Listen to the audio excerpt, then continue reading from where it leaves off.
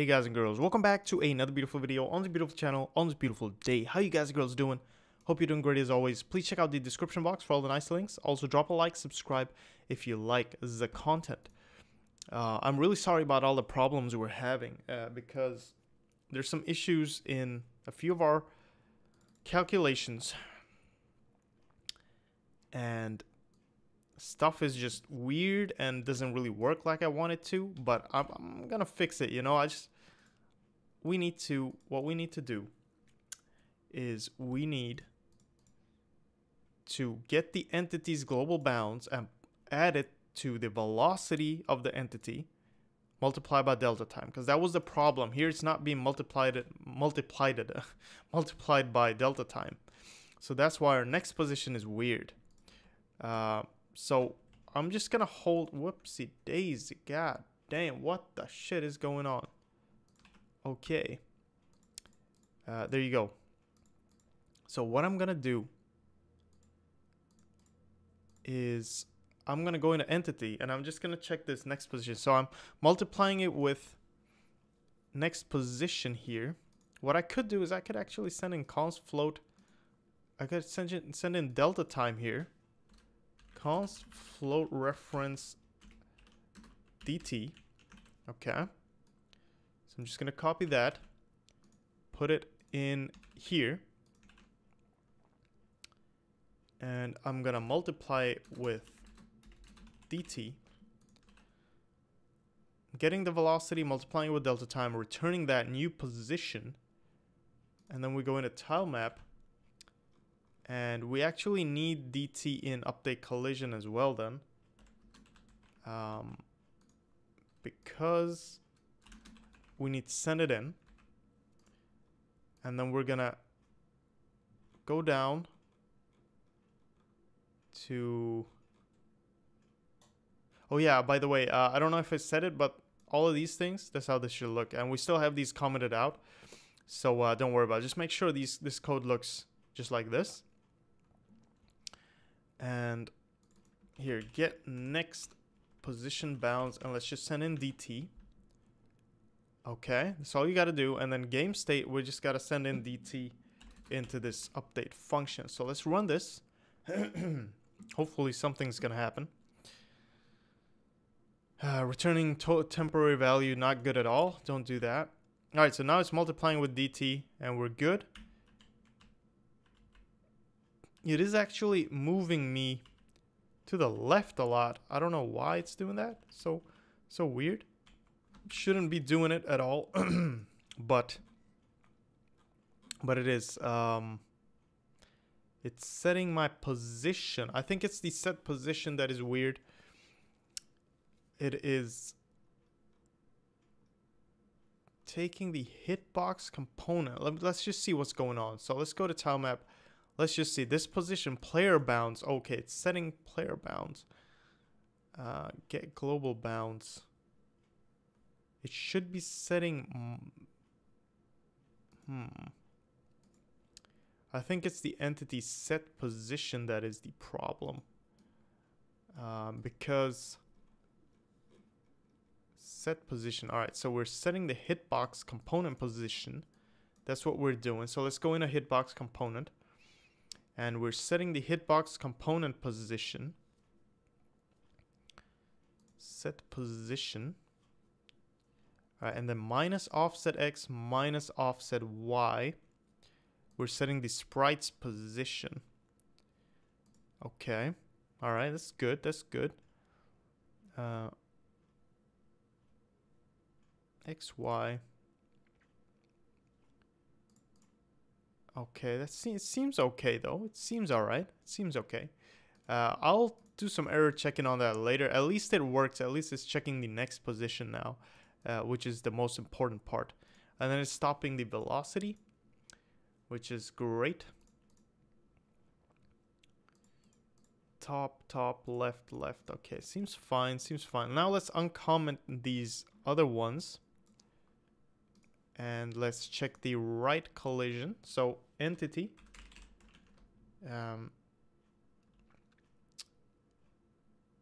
stop velocity x, And then entity stop velocity X right here as well. Entity set position, because there is no velocity X when we're colliding. That's the thing. So I'm gonna have to check some stuff. But this should be just like this, okay? Just make sure the code looks just like this. This is from my SFML tutorial, like I said, on collision. And just pause the video, make sure the code looks exactly like this. And we're gonna have some errors, I know, because that's the way we code. We always get a bunch of errors and shit. But at least it's working. At least it's somewhat working. Okay, somewhat. I think there's a problem with the next position shit.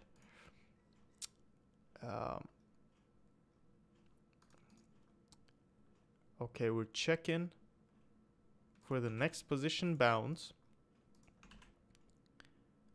And as soon as we do that, we stop the velocity. And then we set the position. Okay, alright. So, shouldn't be a problem. Alright. Shouldn't be a problem. It's still bugging out because of the velocity, it seems like, for some reason. But yeah.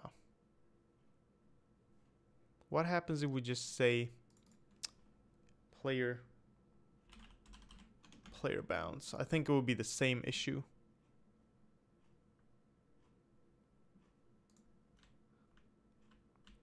Yeah, it's the same issue. Might be that we need to do this when it intersects. All right. What happens if we do this outside? Like this, we're just testing some stuff. If this doesn't work, then we'll probably keep working on it later. What happened? Oh, obviously, player bounds.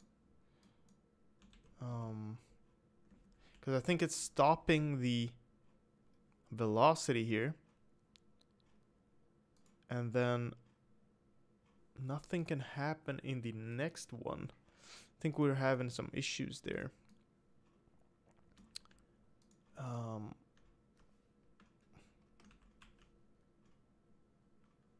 Okay, all right, let's see.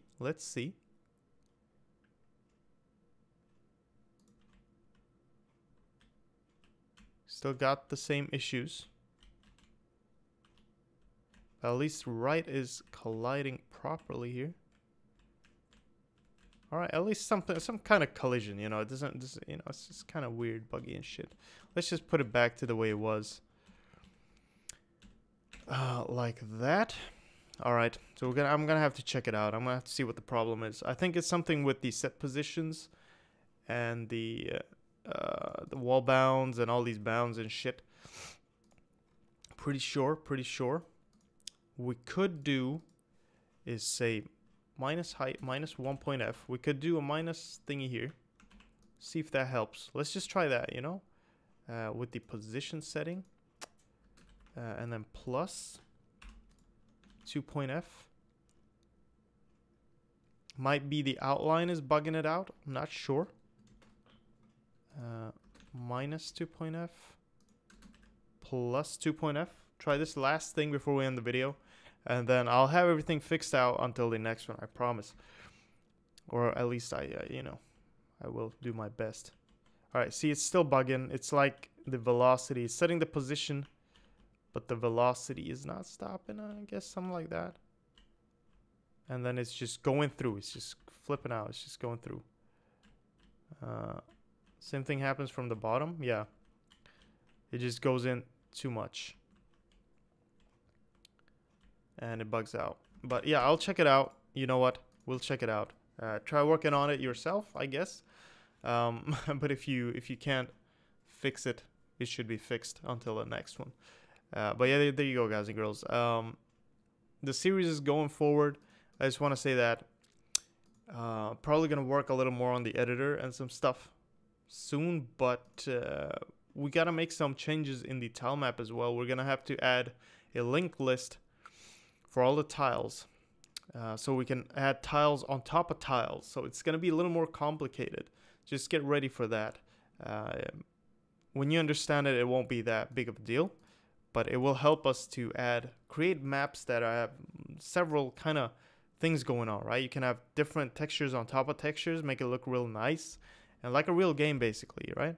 So we're gonna have to do that. But yeah, for now, that's it. We're gonna work on the collision. I'm so sorry these past videos haven't been the best quality wise, and I haven't really got my shit together, to be honest, but I will for the next one. All right, thank you so much for watching. Sorry again, take care, and I'll see you guys and girls in the next one. All right, bye bye.